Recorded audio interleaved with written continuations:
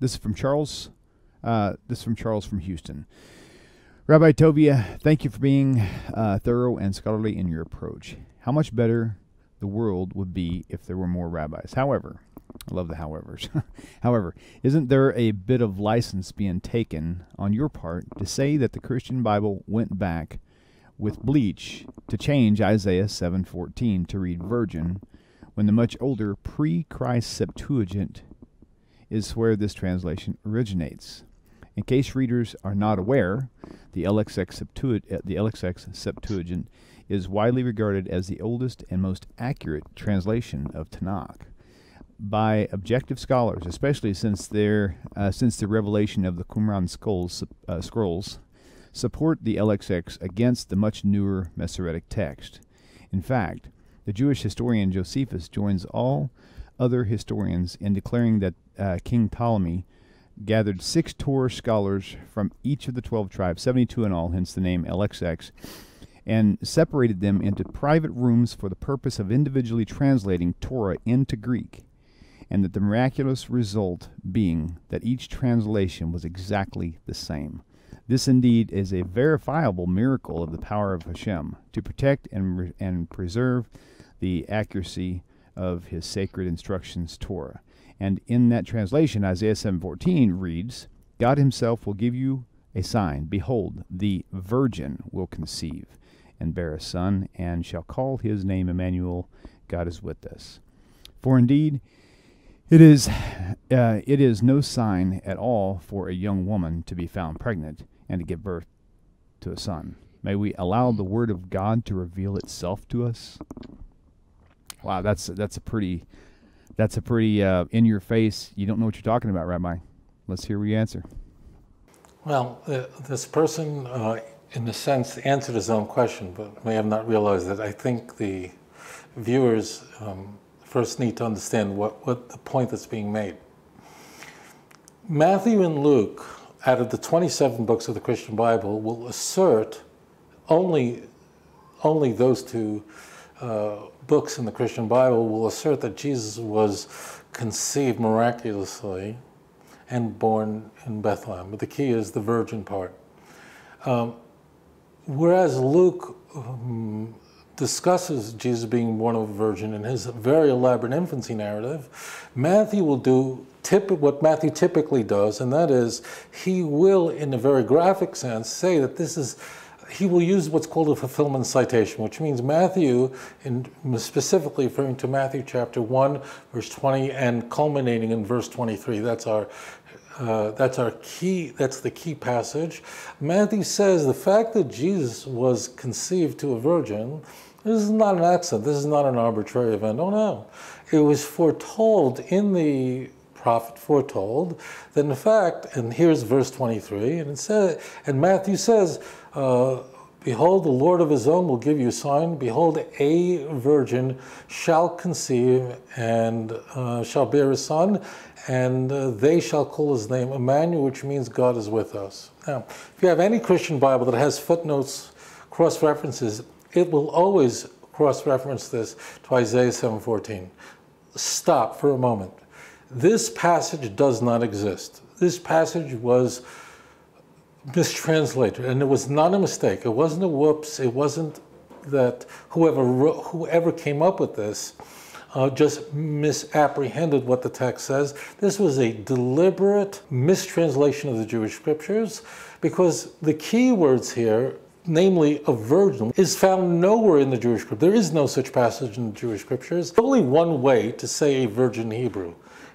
When I say Hebrew, I'm speaking now both of biblical Hebrew and modern Hebrew, and that's betulah. There is no other way to convey virginity. The key point here is virginity is conveying one thing, and that's sexual history. It has nothing to do with a person's gender or a person's age. It means that this person never slept with anyone. The word in Isaiah 7:14 is the word alma, which is the feminine version of the word Ellen. And this word doesn't mean a virgin. This word means alma means a young woman. Ha-alma has the prefix, the definite article, means the young woman, the young woman.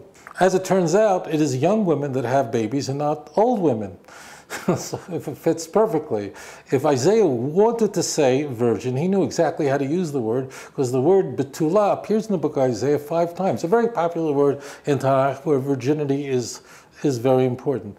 Isaiah doesn't use that word, and Matthew changes the book of Isaiah. He renders the word alma as a virgin, but he takes out the definite article. The text says that the woman's already pregnant. He makes it into a future prophecy. She will conceive. Actually, his horror means she is with child. It actually says v'karas, means she will call his name Emmanuel. But Matthew can't have Mary called Jesus Emmanuel because she never does.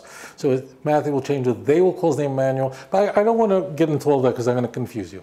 Now, what do Christian Bibles do? So traditionally what Christians' Bible do is, here's where they abandon the Hebrew, and in Isaiah, in order to make sure that Matthew, the author of Matthew, doesn't look like a criminal, a spiritual criminal who manipulated Jewish scriptures, they have to get rid of all the fingerprints.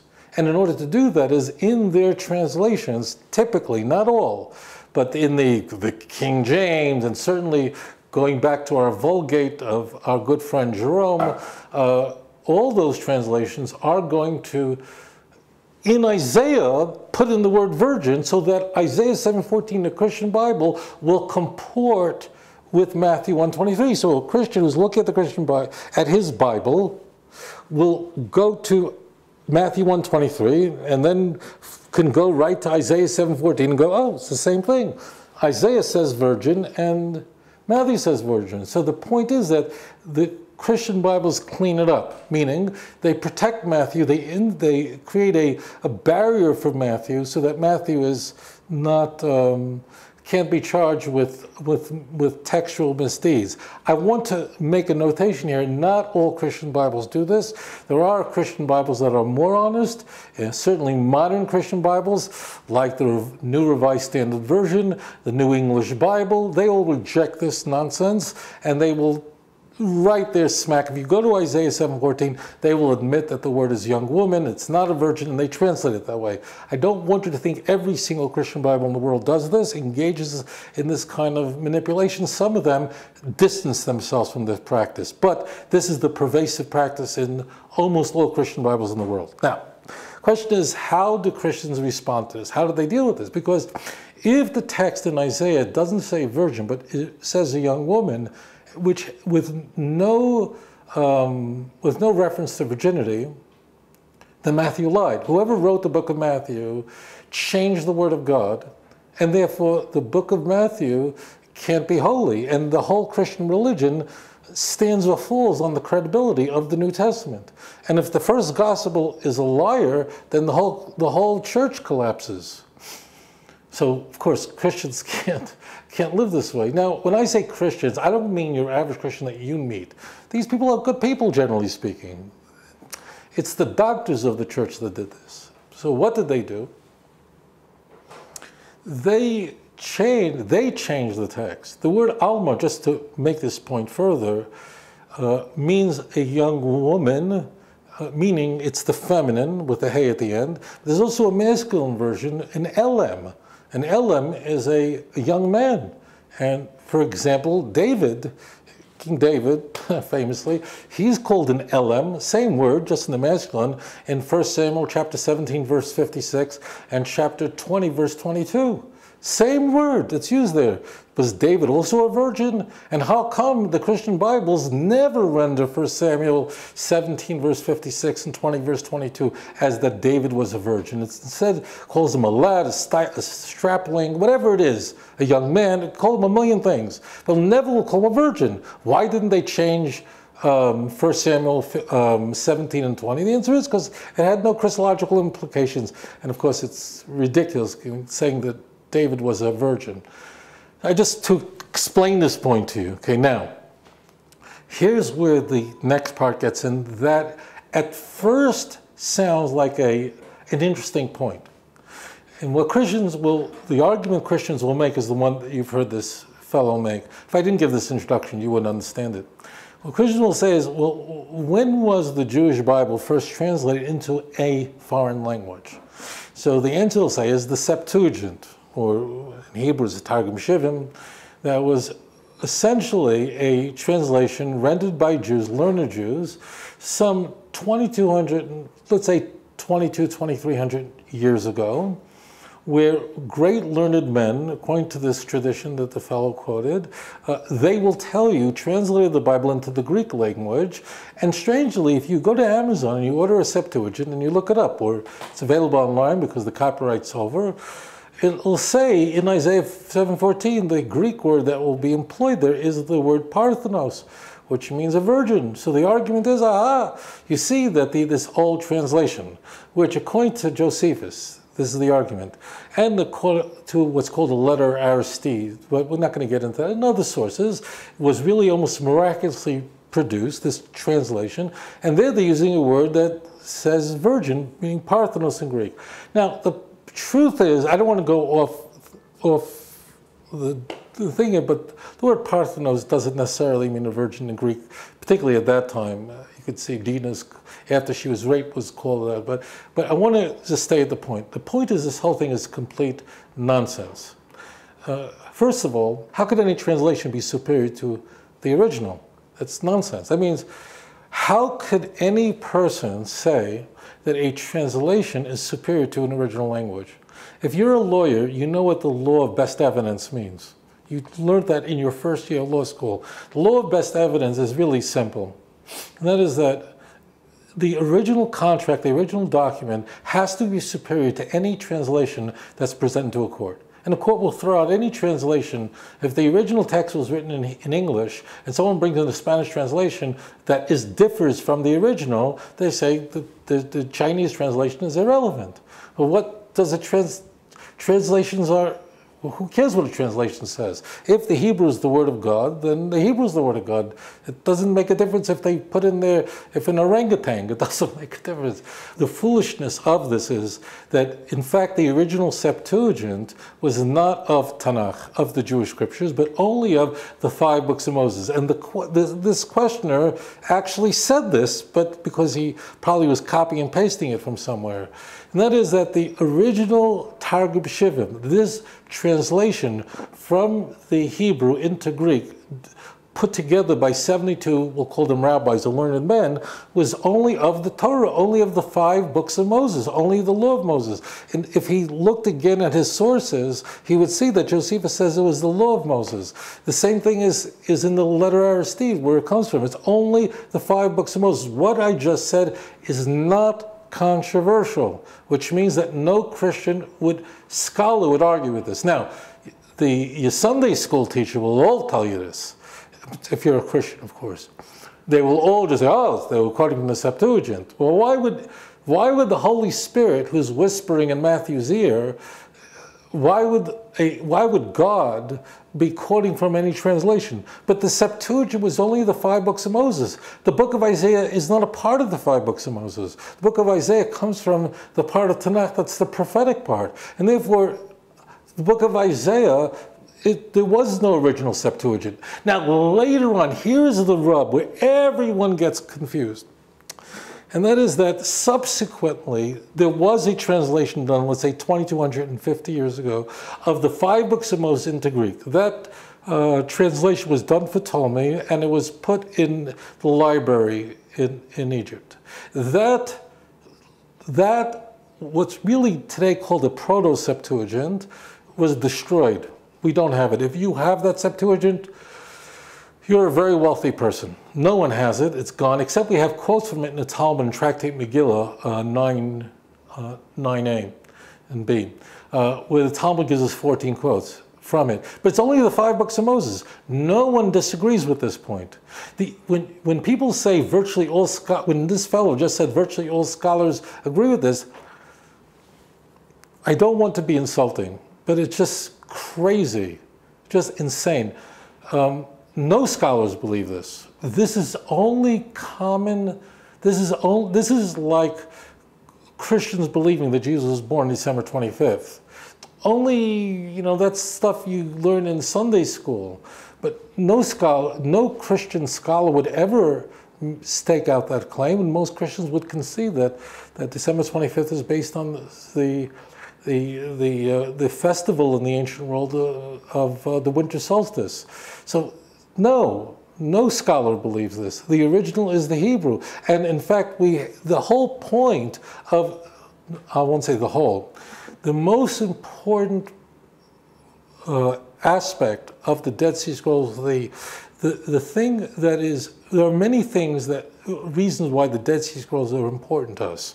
The Dead Sea Scrolls were discovered, it was a series of discoveries that began in 1947 when a Bedouin named Muhammad Adib threw a rock and discovered these scrolls, and then subsequent caves were discovered with all kinds of scrolls and fragments and so on. There are many valuable elements that we discovered from the Dead Sea Scrolls, but most importantly is that the Tanakh, the Jewish scriptures that we have today, and every book except for the book of Esther was discovered, are intact. The Jews didn't change it. They're not corrupted. We have the Isaiah scroll, which is on display. You could go online and see every single fragment, every single scroll online. And the Hebrew word there is Alma. It's not Betula. I encourage you to read Jerome's Introduction to Chronicles, where he says explicitly everything that I'm sharing with you. Now, what happens, this is what gets everybody in trouble. After the loss of that proto-Septuagint, the 5 books of Moses, so subsequently Greek translations are going to be rendered. After all, the Greek language was the lingua de franca, was the, not quite what English is today, but in the empire it was the big language. So of course, for people who are not literate, the Bible will be rendered into Greek, and certainly it will be done for Christians. Christians are not going to, Christians did not read or speak Hebrew, certainly by the time you get to the 2nd and 3rd century. Origen, however, was fluent in Hebrew. Origen was really quite a brilliant 3rd century, we'll call him a church father, scholar, and so on, wrote. Origen was the one who would most contribute to what you find in today's Septuagint. And what they did was, when producing Greek translations of the Bible, they would put the Christological words in their Greek translation, meaning to comport with Matthew. And therefore, in the Isaiah 7:14 of the Greek translations, that's not from what those learned rabbis did, because rabbis never translated Isaiah. They only translated Genesis through Deuteronomy. These subsequent Greek translations, they put in all these Christologies to make sure that Matthew is covered. And then, but here is the problem. The problem is they didn't call it Origen's translation. They didn't call it, this is the translation of Lucerne. They didn't do that. They said, this is the Septuagint. They used that original term. So the term became genericized. Every subsequent translation was called the Septuagint, and given the ascription LXX, which is 70, meaning referring to the 70 or 72 rabbis that originally translated. So all the Greek translations that would follow were given this name. And the term became, every Greek translation was called the Septuagint. Now, but the Septuagint, so the Septuagint that we have in our hands today is a Christian product. Everything I'm telling you, you will find in any introduction to a Septuagint you buy from any bookstore. Nothing I've sent to you is controversial. It is controversial in a Christian high school. It is shocking to kids because they're not taught this. But every Christian scholar, real Christian scholar, knows what I'm saying. And every introduction to any Septuagint you buy on Amazon will say this in the introduction. There's nothing I'm saying that's like Singer somehow invented this to make Christianity look bad. But translations can't be better. No matter who translates, you have the original. The original says Alma. It doesn't say Besula. Over. In fact, we have in Proverbs very clearly, in Proverbs chapter 30, look at verse 19 and 20, you see there explicitly that we have an Alma, Derek Geva Be'alma, the way of a man with a young woman, and it describes her as a complete adulteress. When she commits adultery, it leaves no sign of the fornication that she committed, just like a snake that slithers over a rock, just like an eagle that flies through the sky. After it passes through the sky, it leaves no trace, just like a ship passing through the sea. So is the adulterous woman. She washes herself, I didn't do anything wrong. So there, clearly, here's an explicit reference to the word Alma in Tanakh, written by Shlomo HaMelech, by King Solomon of blessed memory, a great prophet. And there the word Alma is talking about someone who's an adulterous woman. So therefore, this is complete nonsense. complete nonsense. The only credible text is the original text, the Hebrew. I don't think this person is insincere. In fact, I'm sure he's not. This is routinely taught this way. When he says that all scholars know this, no, not at all. The original Hebrew is what's important, not translation. One other point he mentioned I want to toss out the window. He said, what kind of sign would there be if it was a young woman who conceived and had a child? Because the text says, behold, the Lord himself will give you a sign. Behold, the young woman is with the child. Now, his argument is, if it's just a young woman who gets pregnant and has a child, so that's natural, it happens 5,000 times every minute. There's no miracle there. What's the sign? There's no miracle. But if it's a virgin who conceives, that's a sign. Because after all, what virgins don't conceive? So again, this is a tremendous mistake, twofold mistake. Mistake is that the conception of the child is not the sign. The sign is rather the maturity of the child. If you continue, which, sorry, if you hate my guts, what are you going to jump out the window? If you continue reading Isaiah 7:14, but then go to verse 15, 16, it says, the child will be eating cream and honey when he knows to reject good and bad. For before this happens, these two kings will be destroyed. The sign is the maturity of the child, not the conception of the child. 2, a sign is not necessarily miraculous. It can be. A sign, however, must be something, think for a moment, a sign must be something that you can see. A sign is always something to see. You have a stop sign, nothing miraculous about it, but it's a sign you could see. We find in the Torah, the rainbow is a sign for a covenant that God made that will never bring another flood. There's nothing miraculous about a rainbow. Water particles in the atmosphere, light passes through it, and they become like a prism, breaking into colors. What's the miracle? None, but it's certainly visible. So sign is not necessarily miraculous. It can be, but it certainly doesn't. Sign doesn't mean just something you could see. And think for a moment, think. How could a virgin conception, no doubt, virgins conceiving, although there's something called parthenogenesis, but we'll just toss it out the window. Let's just say that virgins conceiving children would be a miracle. Let's just say that and just throw all this, ignore any scientific. Let's just say that. You can't see it. Stop for a moment. I want to repeat that. Theoretically, if I concede everything to you, you have a big problem. You can't see a virgin birth. That means, what would it be about a virgin, a baby coming out of the womb of a virgin? How would that indicate to you that you could see it? No one could see it. The only person who knew that she was a virgin would have been Mary. You can't see it. Therefore, you could say that a virgin having a child would be miraculous, but it does not fulfill the fundamental requisite of it being something that could be visually identified. How do you identify that a virgin gives birth? If a woman is giving birth, how do you know that she's a virgin as when the baby comes out? You can't know that. So by definition, a virgin conception cannot be a sign. It could be a miracle. Now, in the pagan world, this was all the emperors, Romulus, the fictional founder of Rome, he was conceived by a virgin and so on. Well, I don't want to get into that right now. The key point is, number one is the sign is not the conception, the sign is the maturity of the child. Number two is a virgin conception would not be a sign. You can't see it.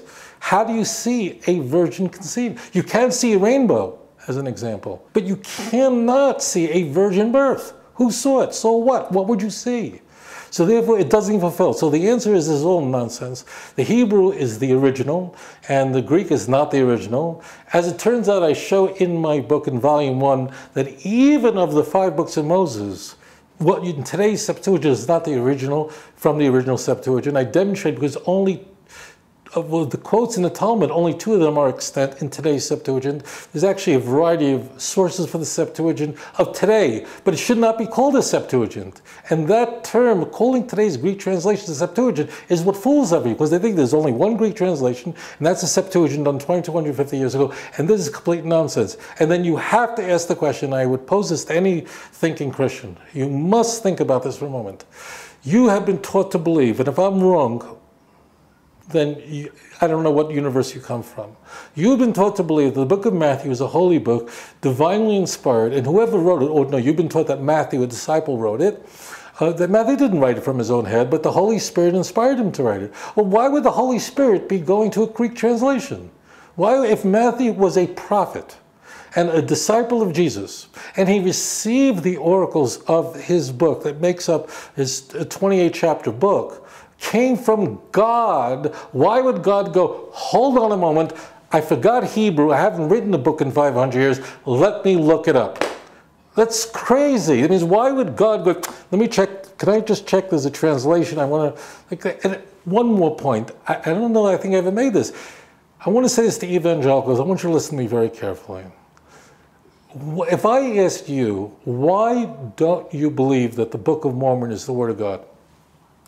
There are many reasons that you will offer of why you reject the Book of Mormon. But one of them, not the foremost reason, but one of them is that the Book of Mormon verbatim quotes, I mean, a 19th century book, is quoting the King James Version, and specifically in the Jacobean English, meaning going back to the earlier English of the 16th century, of the 17th century. And multiple chapters, straight King James in the Book of Mormon. And you evangelical Christians correctly and rightfully mock Mormonism for this and say, what kind of idiot would believe that the angel Moroni would convey to Joseph Smith somewhere in the United States the Jewish Bible in the King James? Why would an angel be speaking in the King James using a Jacobean English? Why? How's that possible? That's obviously nonsense. Obviously, Joseph, this whole thing is nonsense. So you're smart, and I don't mean this in a way that is derisive. I'm sorry if it sounds that way. Obviously, I care about you, and that's why I express this. So you know that this makes no sense, that an angel Moroni would quote more than 20 chapters in the book of Isaiah alone, word for word in the Book of Mormon, and you therefore know that the Book of Mormon can't be from an angel, because why would an angel from God be quoting a King James Version? And this is, you know this, you've been taught this. No, why, and that's right, you're right on the money. No angel of God would be speaking would be quoting a King James. Well, if you are able to use that kind of critical thinking and apply it to your rejection of Mormonism, please consider applying that same great thinking to the Septuagint. Why would God be quoting from a Greek translation? That's nonsense. God would be quoting from the Jewish scriptures, as he does in the prophets, quoting from the Torah directly, not from some Assyrian or God knows whatever translation. So that's all nonsensical. So it doesn't say it. The Septuagint is only the 5 books of Moses. The sign is something you could see. It's not the conception of the child. And therefore, no scholars believe this. Yes, the kid growing up in Alabama believes this. They're told this. The Septuagint is never mentioned in the Christian Bible. Matthew never says that there's a quote from the Septuagint. There's no source for this in the Christian Bible.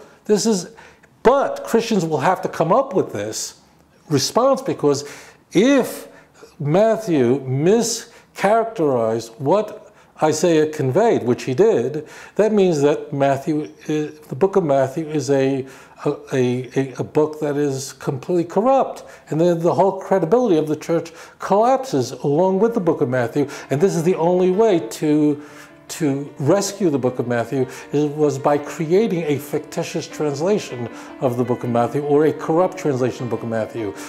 An original has to be superior to a translation by any means. But thank you for that question. אדון עולם אשר מלך בטרם כל יציר נברא, לעת נעשה בחפצו כל, אזי מלך שמו נקרא, ואחרי ככלות הכל לבדו ימלוך נורא, והוא היה